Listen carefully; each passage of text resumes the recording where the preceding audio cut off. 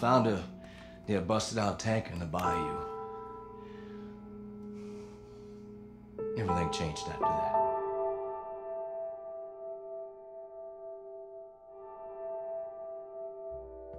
At only 18 years old, Jack Baker signed away his life to the Marines. With a tall and husky physique, Jack's favorite pastime was football, construction, and holds a collection of wartime stories and books. He eventually married Marguerite, and the two created a family, holding up in a large antique 19th century home. Several decades had passed before a storm was brewing near the Baker home. He began to barricade the house in order to avoid any possible damages. During this storm, a tanker just a few miles away from the swamp had collapsed.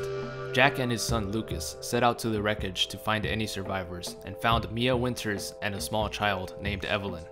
Even though Jack worked hard to barricade the home, he didn't know that the danger was already inside. They're mine now.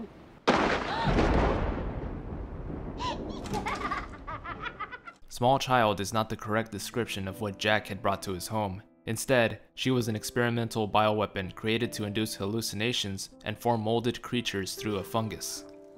Jack and his family were no more. They became monsters in their own respect. The child took control of the Baker home and began assembling her own twisted family. She ordered the Bakers to kidnap other victims, intruders, homeless people, and hitchhikers to add to her family. Jack was in charge of the dirty work, scalping, skinning, and disemboweling the victims so that they can be transformed into molded creatures. There were benefits to being under control of Evelyn. Jack has the ability to regenerate fully after death and has many layers of skin.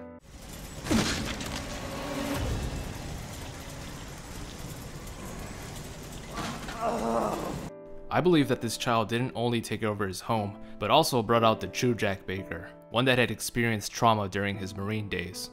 In other words, there is a hidden psychopath in every one of the Bakers, but when they were normal, rational human beings, these hidden feelings were controlled.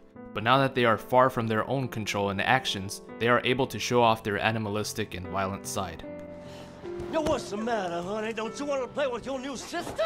Jack represents the psychotic, fear-inducing, and nearly inescapable force that has no fear of death, similar to the position he was placed in as a young adult.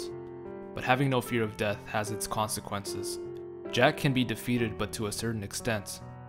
As passionate as he was as a family man in his past life, that same passion was still alive while under Evie's control. Get your ass back to the house. I will deal with you later.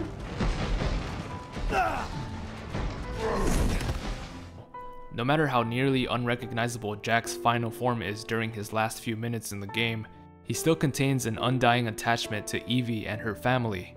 Jack isn't necessarily killed, but he is instead cured with the serum. His molded abomination gets frozen, and we don't hear from him again until much later on. We see the true Jack Baker in a dreamlike sequence during the last part of the game. Jack explains what truly happened, and that he would never actually harm anyone. I'm no killer, son. Neither is Marguerite, nor my boy Lucas. Ethan, free my family. Please.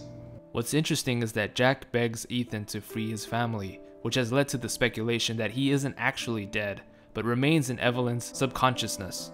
In conclusion, Jack Baker and his family was put through unfortunate events that could have happened to any family within the Resident Evil universe. Many are quick to point the finger to Evelyn, but I feel that the true culprit behind Jack's tragic end is the company who had no regard for human life in creating Evelyn. Do you think Jack Baker is still alive? Was he freed after Evelyn's death? Be sure to comment down below your opinion, as well as other suggestions for lore. Thank you Nachos for all the support. Don't forget to hit the like button and subscribe, as it will help the channel out. Stay safe out there, and as always, stay single.